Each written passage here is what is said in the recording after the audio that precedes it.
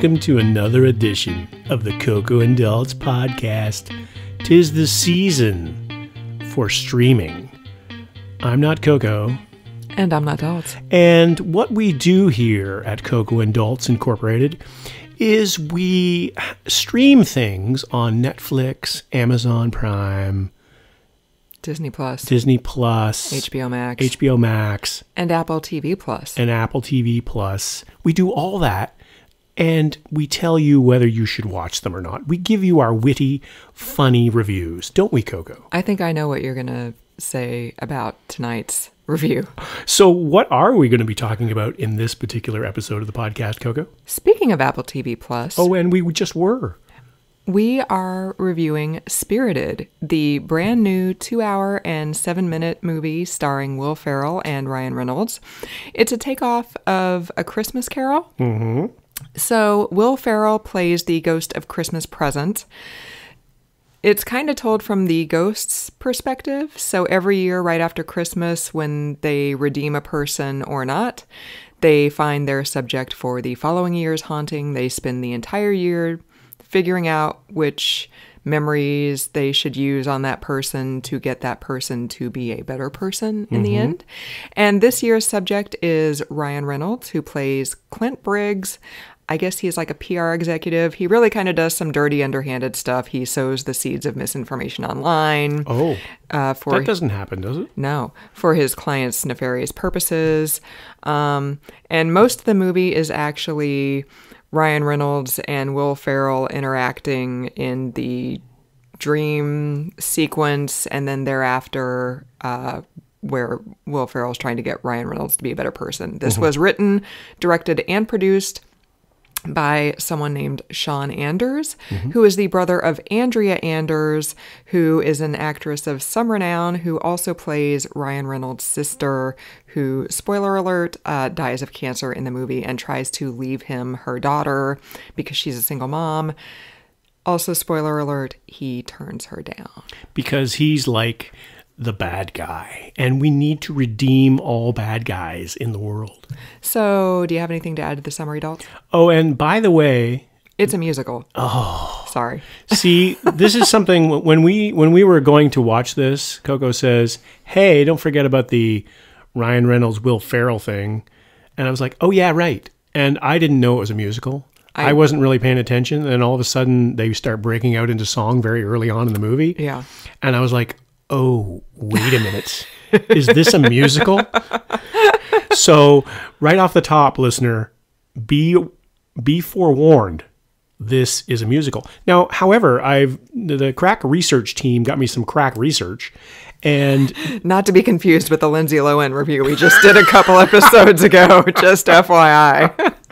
No, let's not carry on with that same thing, but so it is a musical, yes, and I was not prepared for it being a musical. Yeah, me neither. But the musical collaboration behind the scenes by Benji Pasek and Justin Paul, just for your edification, listener, are the brain trust behind the music in La La Land, The Greatest Showman, Dear Evan Hansen, and Lyle Lyle Crocodile. I've never heard of that final one. That was 2022 animated dealio. I figured it was probably animated with a name like Lyle Lyle Crocodile. Well, you could actually just call me that around the house if you want to. That's long. That's what she said. That's the whole idea. So, the music is not exactly like, it's not like Will Ferrell and Ryan Reynolds writing songs down on a napkin and then singing them later. Like, these are legit songs. However, it's a musical, so just be forewarned. Other than the musical part of it, I didn't really have anything to add. I think you nailed the summary as usual, as always, Coco. You're trying to keep me to continue doing the summaries because you don't like doing them. No, I do. I don't mind doing the summaries, but every time I do them, you look at me like you missed 14 things that I was going to say. And then you add them later on in the podcast as we go along. It's like, well, you forgot to mention that it's on Netflix. Like, it's usually something really important that I've forgotten. So what did you think, Coco? Do you want No, I threw it to you so you could give us your opinion because I know you have lots of opinions on this. All right. Well, the musical part was just blew me away, first of all. And I wasn't sure whether I liked it or not. The second part, I don't know if this movie is trying to be campy or trying to be seasonal or trying to be a little bit of everything. But there are moments that really don't work at all. And then there are moments that actually are pretty funny and pretty entertaining. So it's a very uneven kind of presentation as far as I'm concerned. Ryan Reynolds and Will Ferrell are great. The other thing that I want to offer is that the bloopers in this movie, like they missed a golden opportunity at the end of the movie to have a bunch of bloopers with these two guys must have been killing themselves laughing, breaking each other up, breaking up the cast, everything like that, because they're known jokesters. Yeah, how much of this movie was actually ad-libbed? Right. You got to think that a lot of it was. And the third thing that I wanted to mention, the More Crack Research, they were each paid $20 million for this movie. Wow. Apple throwing around my money every time I buy a new iPhone. Like, right. It's just going straight to Will Ferrell. Exactly. Right into his pocket. So, I didn't notice that, or I didn't know that until after we watched the movie. And, so I think I would have had different expectations. However, the singing and dancing, it was fine, but it just, certain times it worked. And other times it was just like, that's Will Ferrell singing and dancing. And it's not Saturday Night Live skit. So I don't know. That's where I stop. I have more to offer, but I wanted to throw it back to you, not Daltz, and see what you thought. Yeah, I agree on, I was also unaware that it was a musical. So they went really heavy with the musical numbers at the very beginning of the movie. And after 20 minutes, I was like, I don't know if I'm going to be able to get through this because I am not a musical person at all. Yeah. They did lay off the musical numbers later in the movie. There were still quite a few. Some of them I didn't mind. Some of them, didn't add anything. Really. But once we got past the first 20 minutes and it wasn't every single word of dialogue was sung, I was okay with it. Well, even the one character who's like the boss man was like, we don't have to sing a song right now. We don't have to, like they nodded at chorus. They were kind of, they were kind of winking at it. It was like, okay, this doesn't have to be a song. And it's like, all right, I guess it has to be a song. So there was a little bit of acknowledgement in that. I thought that was interesting that they kind of poked fun at it because I had no awareness that this was a musical, so I bet you a lot of people are going into this like, oh, Will Ferrell and Ryan Reynolds going to be telling jokes about Christmas all day long. And it's like, no, actually, they're singing and dancing. And I thought they did have very good chemistry. I really enjoyed their interplay, for lack of a better way of putting it. I thought they had great chemistry. There were definitely some extremely solid laughs. At one point, Will Ferrell thinks that somebody at a Christmas party dressed up like Elf, Buddy the Elf. He's like, "You look ridiculous," and you look so stupid. It was really, really funny. Yeah. So I enjoyed it. I wasn't surprised when the fate that befell Ryan Reynolds' character at the end happened, because that's kind of what has to happen for that character to be redeemed. Like there was a huge musical number, and the whole time during that number, I'm like, okay, but what happened? Like, you were on the edge of your seat. There's going to be a come down because there's no way that this is going to be a happy ending, And that was something that I did kind of have a problem with because, so the whole movie is Ryan Reynolds' character is unredeemable. Like Will Ferrell's boss in the afterlife is just like, no, don't waste your time on this guy. He's unredeemable. And Will Ferrell makes it his mission to redeem Ryan Reynolds. And then Ryan Reynolds is finally redeemed, but nobody knows that except for the other people in the afterlife, like the other ghosts. And I'm like, then was he really redeemed? Because like nobody knows it, like nobody knows the inner turmoil that he was going through. Well, I mean, they could see it, but then nobody, he didn't stick around for them to see that he was redeemed. Like, he didn't stick around for them to see, like, okay, instead of digging up Oppo research, on political candidates, like, now he's going to raise funds for animal shelters, know? Right.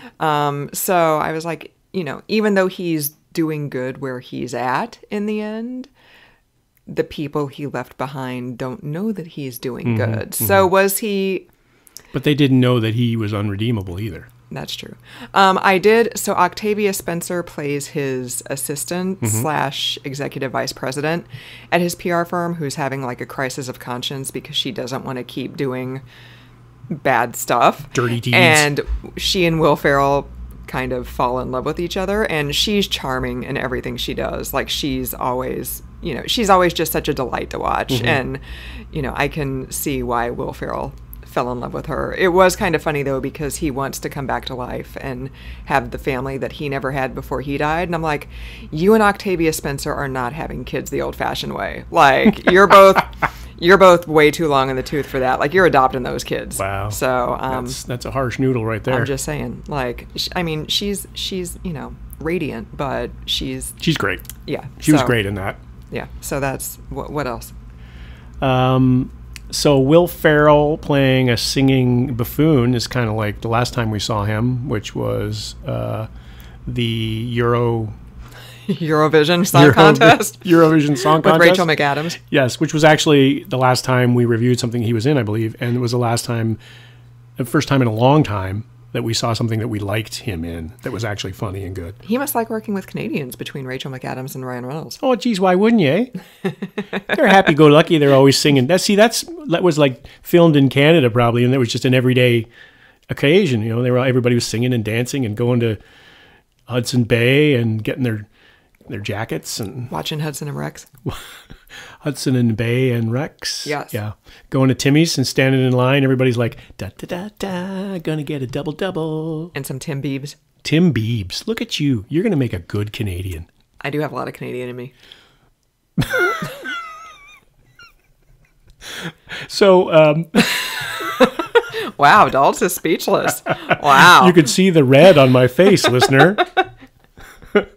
But, so let's go right to the crux of the matter. Is this something that people should watch, Coco? Is this something that you should invest your time in? I would say yes. Mm-hmm. I mean, it is 207, but it didn't seem like 207. No, it didn't. Like, it seemed like it was probably about an hour and a half. Yeah. If you don't like musicals, don't watch it. I mean, that's the major caveat. That's it. It's very much a musical. Yeah. If you don't mind musicals or if you love them, this is going to be right up your alley. Like I said, if you're on the fence after the first 20 minutes, it gets more tolerable.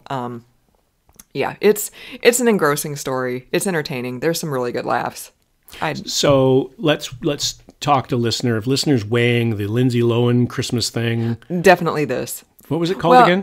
Falling for Christmas. Falling for Christmas or Spirited. It depends on what your jam is. And like, it also depends on who's sitting there watching it with you. If it's like your grandmother or if it's your kids. You know, one or the other. Like, if you want unintentional laughs, go for Lindsay Lohan. If you want intentional funniness, this is your jam. Knowing that there is musical acts going on throughout.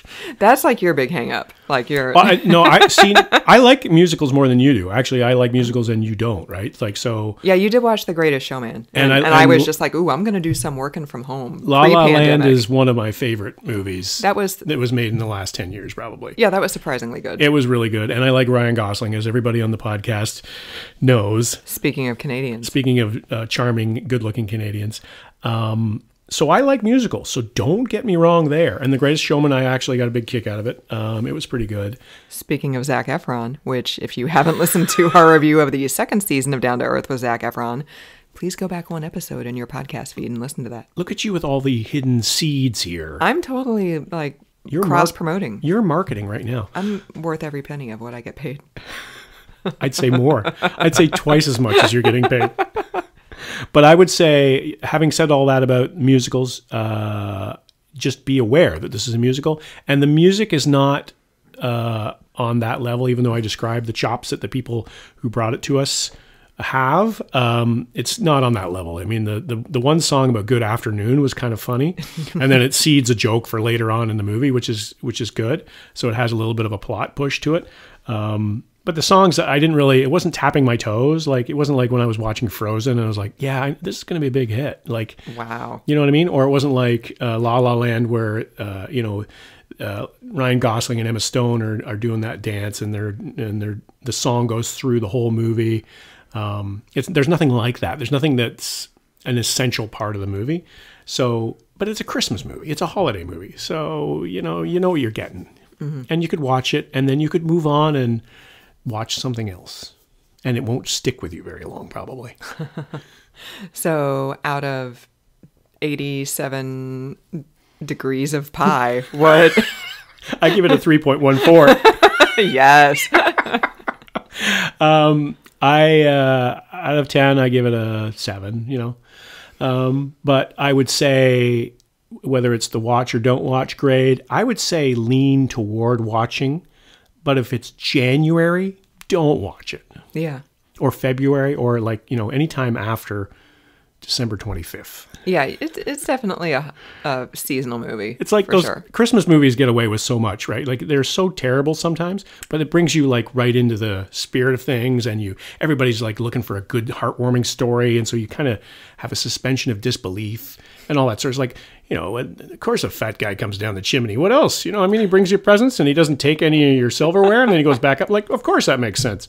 But then, then you get into January and February, and it's the reality of real life hits you back again. So if you're willing to watch a Christmas movie, or if you watch Christmas movies in July, that's your thing, then you should. We're going to see this on the Hallmark Channel when they do Christmas in July. Right. I mean, maybe. Yeah, why not? Well, so that was my long-winded way of saying it's sort of a recommendation to watch. It depends on what you like. What letter did you give it? I'd give it a B. A B? Yeah. Wow. Yeah, I enjoyed it. You enjoyed it more than I thought you did. Did you think that I didn't enjoy it as much? Yeah, definitely. You were definitely looking at your phone quite a bit. You say that all the time. I'm usually doing crack research, though.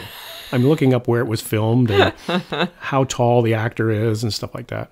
So I'd also give it a watch. But yeah, definitely, like Dalt said, make sure it's between Halloween and New Year's. Don't, why watch it in August? If you're listening to the podcast in June, right? You're like, Spirited. Should I watch that? Is it about? It's about Jack Daniels. Is it about like a distillery, like a Glee Club kind of thing? Oh, Spirited. Yes, very nice, very nicely done. So, anything else to add, Coco, before we wrap up this special holiday edition of the podcast? I don't know. It's just another podcast, actually. Yeah. No, I got nothing. All right, I got lots for you though. Oh yeah. So for another episode of the podcast. Speaking of Timbits, I'm not Dalt, and I'm not Coco.